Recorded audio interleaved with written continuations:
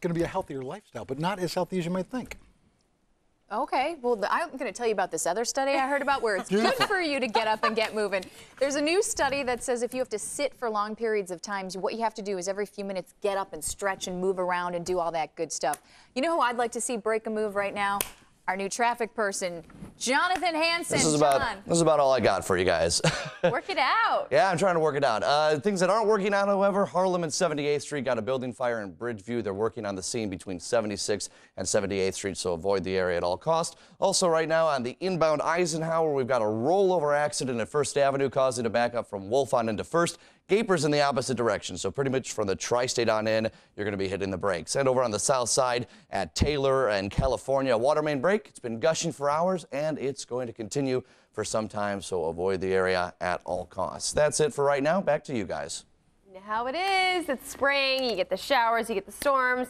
Maybe a little sunny day wedges in there somewhere. And sadly, we are in one of the rainy ones right now. So you know, Jonathan, that's going to make for a total mess out there on the roadways this morning. Huh? Yeah, it's not fun out there, and especially not fun out in Bridgeview. They're dealing with a building fire. Crews are on the scene at Harlem and 78th. 78th is closed between Harlem and 76 for staging, so just avoid the area at all costs. Now on the expressways on the inbound Eisenhower at First Avenue, got a rollover accident blocking 2 left lanes. It's going to cause gapers on the outbound side. Crews are on the scene. And over on the south side, over at Taylor and California, a waterman break. Speaking about rain showers, it's gushing water out of California and Taylor. It's going to continue for a few hours, so avoid the area at all costs. Back to you guys.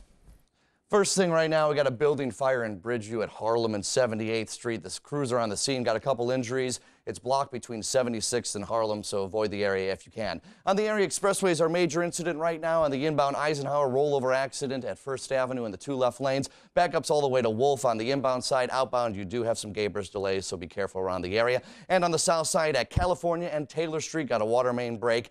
It's causing gushing water all over the place, and they tell us it's going to continue for a few hours, so avoid the area at all costs. Back to you guys. I had a beard, so I did the traffic emergency. That was awesome. Thank you. That was a lot of fun to do. This is a traffic emergency guy. Yeah, no, and I shaved for you guys, though. It was good.